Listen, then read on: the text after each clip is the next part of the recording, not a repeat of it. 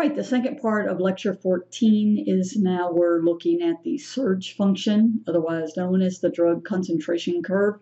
And you can kind of look at it and see why, that as a drug goes into your body, it goes straight into the bloodstream, it maxes out, and then it slowly starts to come out.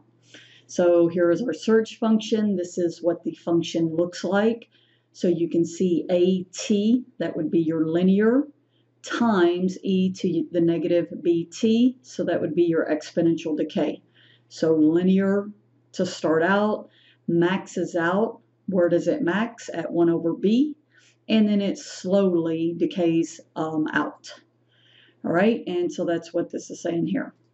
So the graph below shows the drug concentration curve for one dose of a drug with a minimum effective concentration shown by the dotted line.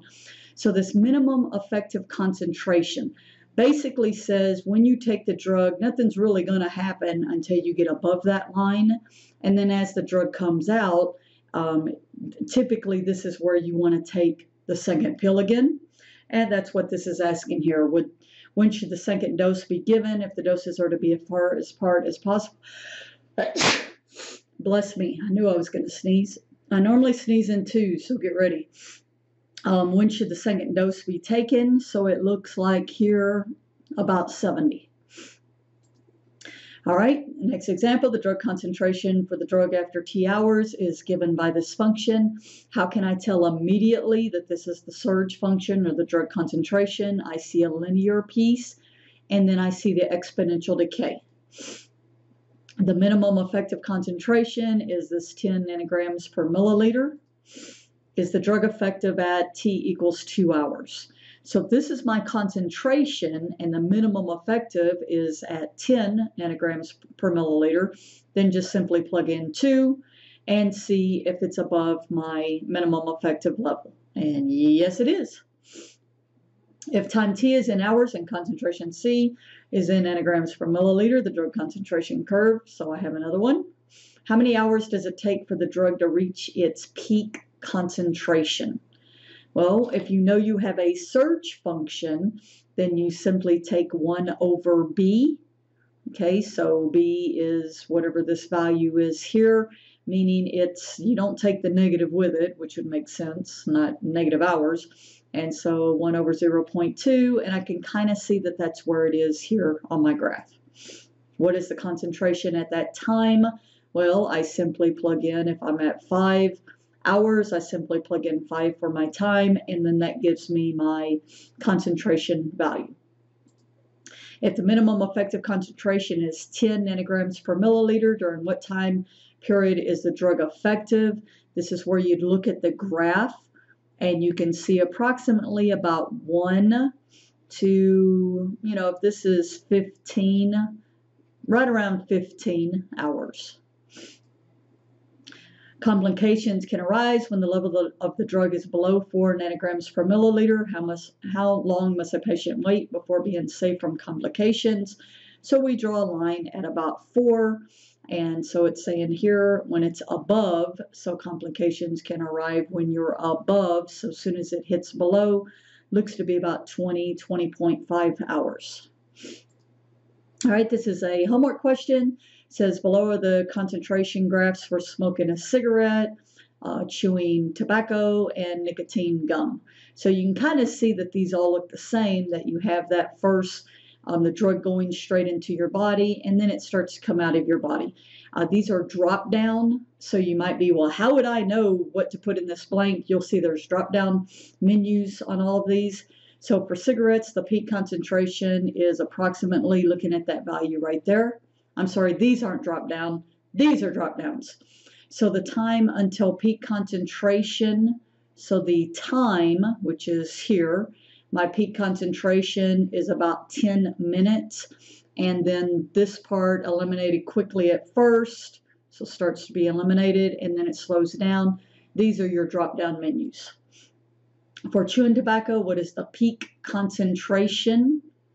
And when does it occur? So my very first peak at 30 minutes, and then it's eliminated at a slow and an erratic rate, because it in fact starts to go back up and then comes back down. For nicotine gum, what is the peak concentration? I can see right here, looks about at 45 minutes at 10 nanograms per milliliter. Oh, sorry. And is eliminated at a slow but steady rate. All right, next example of T is in minutes. Since the drug concentration was administered, this is the concentration in a patient's bloodstream. Again, get used to looking at these. I see the linear piece, and then I see my exponential decay piece. How long does it take the drug to reach its peak concentration? Well, if you remember, how do you find a max? You take the first derivative, and this is actually a product rule. So I would find that first derivative, set it equal to 0. So this is good practice because you're going to see, hopefully you're on to me that you're like, why is she doing this? But if you're not on to me, then follow along. So this is good practice of the product rule. The product rule says take the derivative of 20t, which is 20, leave this piece alone, minus leave the 20t alone, take the derivative of this piece, which is the chain rule, where you bring the exponent down, negative 0.05, and you leave this alone. I just multiplied all this stuff out. So this is my derivative. I factor out an e to the negative 0.05t.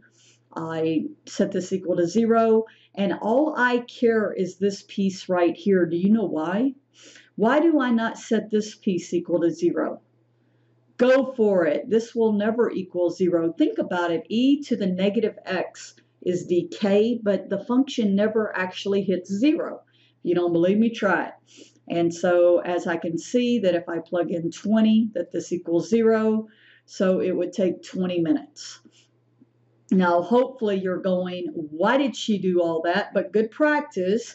If you remember the shortcut way, you just simply do 1 over b and you get the same answer.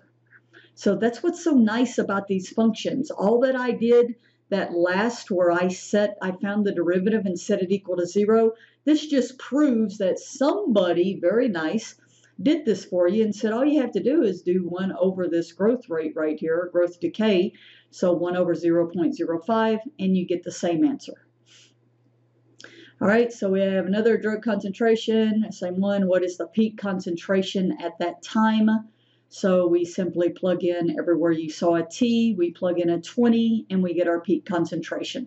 So these two functions, the logistic growth and the search function, you should love because there's no calculus involved. Okay, you may have to go through and solve some algebra stuff. No calculus, because they've done the calculus for you to find the max values.